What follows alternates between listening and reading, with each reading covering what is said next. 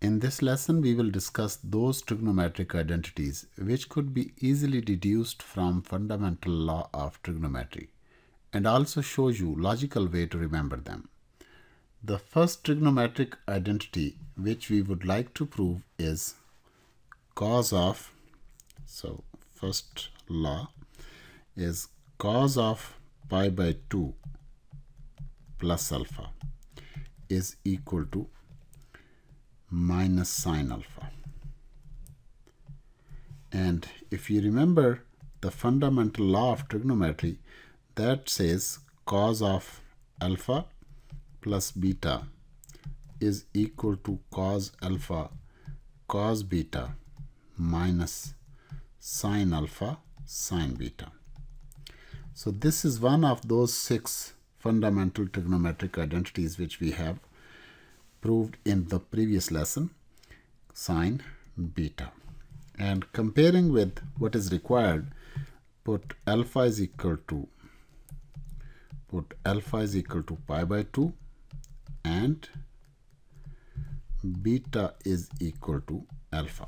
So let's replace this, and this fundamental law will become cos of pi by 2 plus alpha equal to cos of pi by 2 cos of alpha minus sine of pi by 2 sine of pi by 2 into sine of alpha.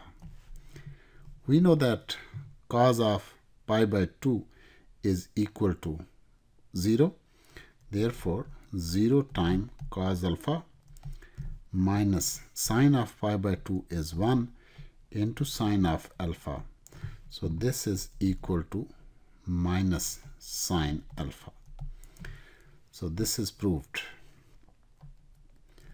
Cos of pi by 2 plus alpha.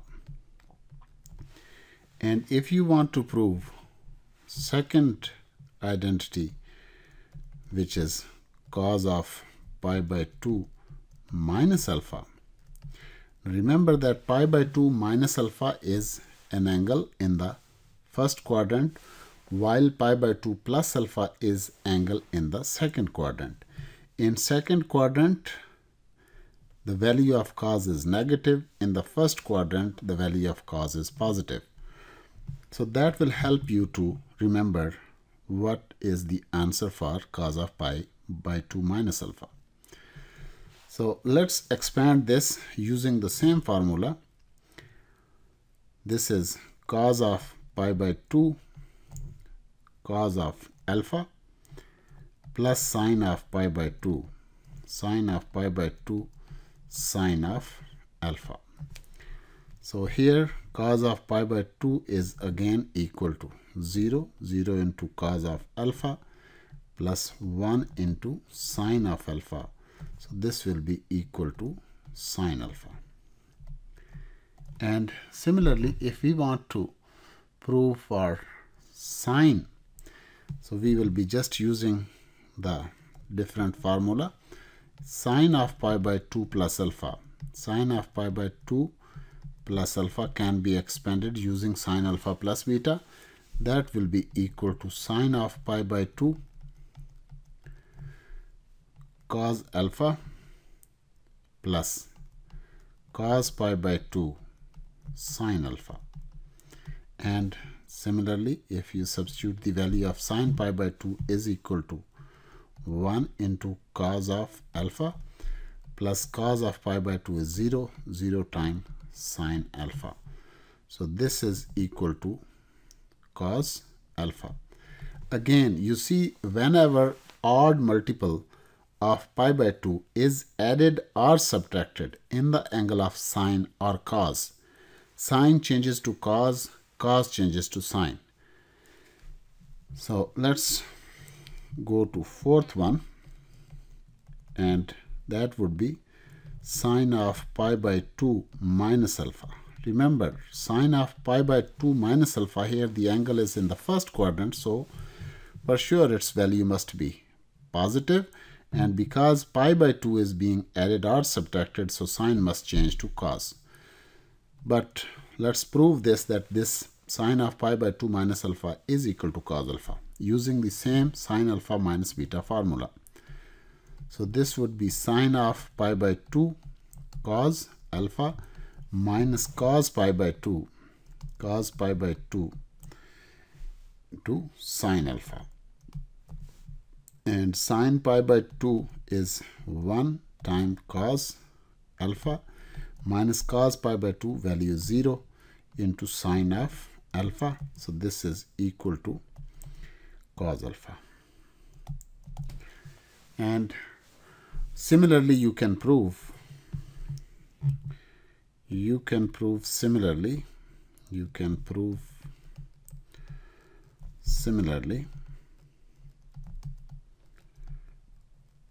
that if you have tan of pi by 2 plus alpha, that would be equal to minus cotangent of alpha, and if you have tan of pi by 2 minus alpha, that will be equal to cotangent of alpha, and vice versa, because secant of pi by 2, secant is reciprocal trigonometric ratio for cos. Secant pi by 2 plus alpha is equal to minus cosecant alpha, and secant pi by 2 minus alpha is equal to cosecant alpha. Secant changes into cosecant, cosecant changes into secant, tan into cot, cot into tan. So the other trigonometric ratios can be similarly defined. So this is, I hope you have understood the behavior of these trigonometric ratios when it comes to theta is equal to pi by 2 while crossing that line. Now let's discuss theta is equal to pi. Theta is equal to pi. So at theta is equal to pi, if we want to prove sine of theta plus pi, now theta plus pi is an angle in the third quadrant, and in third quadrant sine is negative and it doesn't change the ratio. Whether you subtract or add pi, ratio will never change. Sine will stay sine, cos will stay cos, tan will stay tan. So in third quadrant, because theta plus pi is third quadrant angle and sine is negative there, so my good guess is that the answer would be equal to minus sine theta. Let's see by expansion of sine of alpha plus beta. So this would be sine of theta cos pi plus cos theta sine pi. So what is the value for sine theta into cos pi is minus 1 plus cos theta into sine pi is 0. Therefore, the answer would be equal to minus sine theta. That's exactly what I said, that if you add or subtract pi, sine will stay sine, cos will stay cos. So let's even try sine of pi minus theta. So let's see, this is now the second quadrant angle because you are subtracting theta from pi. So it's falling back into the second quadrant and the value of sine is positive. Therefore, the answer must be positive. So my good guess would be that this will be equal to sine theta. So, but let's expand using sine of alpha minus beta. So this is sine of pi into cos of theta minus cos of pi sine of theta. So if you do that, this sine pi is equal to 0. 0 into cos theta minus cos pi, the answer is minus 1 into sine theta. And here you can see minus into minus 1 will become positive and the answer will be equal to sine theta. And similarly, if you want to prove these results for cos of theta plus pi, that's third quadrant angle, and in third quadrant cos is negative, and cos will not change its ratio, therefore it must be equal to minus cos theta. But let's see. Expand it by using cos of alpha plus beta, so this would be cos theta cos of pi minus sine theta sine pi. And now if we substitute the values, cos theta time minus 1 minus sine theta into 0, so this will be equal to minus cos theta. Now if we want to calculate cos of pi minus theta, cos of pi minus theta, so this is the angle in second quadrant, and in second quadrant cos is negative, therefore it must be equal to cos of minus cos of theta. Let's see. Expand by using cos of alpha minus beta. So this is cos of pi cos of theta plus sine of pi into sine of theta. Put the values. Cos of pi is minus 1 into cos of theta minus sine pi is 0 times sine theta. This is equal to minus cos theta. You can see it's easy to find out these values. You can simply follow this rule and you will know what the result you should expect. Addition. So note 1. Adding or subtracting. Adding or subtracting.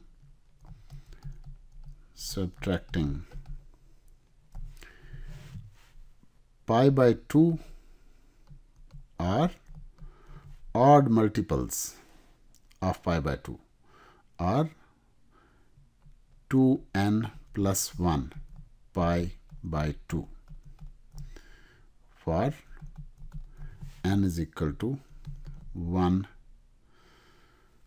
0, 1, 2 and so on. Cos changes to sine, cos changes to sine, sine changes to cos, tan will change to cot, cot will change to tan, and secant will change to cosecant, cosecant will change to secant. So this is for changing the trigonometric ratios. And if you are subtracting or adding even multiple of pi by 2, and similarly by adding or subtracting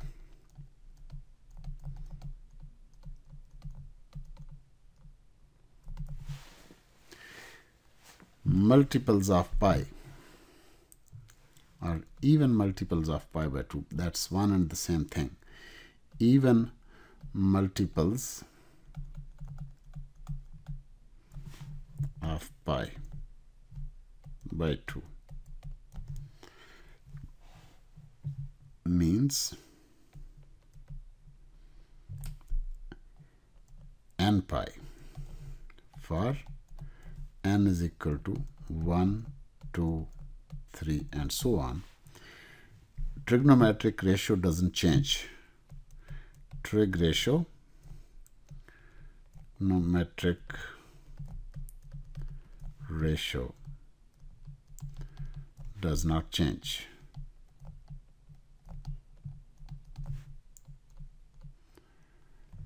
So in that case, sine stays sine, cos stays cos. Sine stays sine, cos stays cos. So that will help you to understand when the trigonometric ratio will change from sine to cos, cos to sine, or it will stay the same. The value of, and the number two things is that observe which quadrant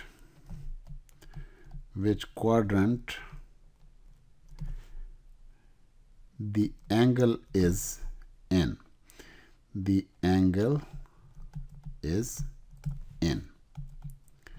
And then using the rule cast, then using the cast rule, decide the sign.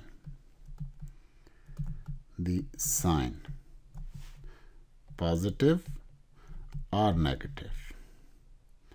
And before we end this lesson, the rule of cast is that in fourth quadrant, C stands for cos, and it means that cos and its reciprocal secant are positive in fourth quadrant, everything else is negative.